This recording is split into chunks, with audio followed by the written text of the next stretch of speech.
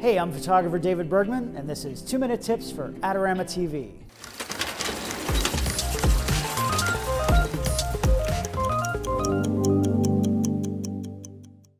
Today I'm going to talk about creating a super wide-angle panoramic image by shooting multiple photos and combining them into one. Sometimes you're in a place where you want to take a wide-angle photo and the lens you have just isn't quite wide enough to capture the whole scene. With some practice, you can take multiple overlapping photos with almost any lens to make a super wide-angle, high-resolution panorama. In a perfect world, you'll use a tripod with a panoramic head on it like the Nodal Ninja or an automatic system like the Gigapan. But the reality is you're probably out and about shooting other pictures with your DSLR and won't have any of that hardware with you. There are a few things you need to do every time you make a multi-shot panoramic image. Since you're going to be combining multiple photos, they have to be consistent in both exposure and focus. If one frame is darker or has a different focal plane than the others, the whole thing's going to be messed up. When taking the pictures, you can hold your camera either horizontally or vertically. I prefer to shoot vertically because then I get more space on the top and bottom of my frame.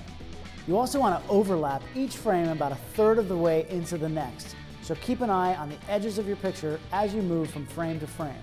This last part is super important. What you want to do when you're taking the pictures is rotate the camera around what's called the nodal point, which is roughly around the middle of the lens. What you don't want to do is hold the camera out in front of you and just take pictures from side to side. Pretend there's like a stick coming up through the middle of the lens and rotate the lens around that point. What's going to happen is you'll find that your stitch works much better and you'll have a lot more space to play with when you crop the image at the end. After the images have been shot, you can use a lot of different stitching software to put them all together. I like Photo Merge, which is built into Photoshop, if I have about 20 images or less. If I'm going to shoot more than that, I'll usually use the Gigapan hardware and their software as well. After I've combined them all, then I'll bring it into Photoshop and do any final toning to make the image really sing how I want. At the end of the day, creating one of these high-res panoramas is really half science and half art. Get all your settings right, but don't forget basic composition rules and make an image that you'll be happy to print and show off at any size you want.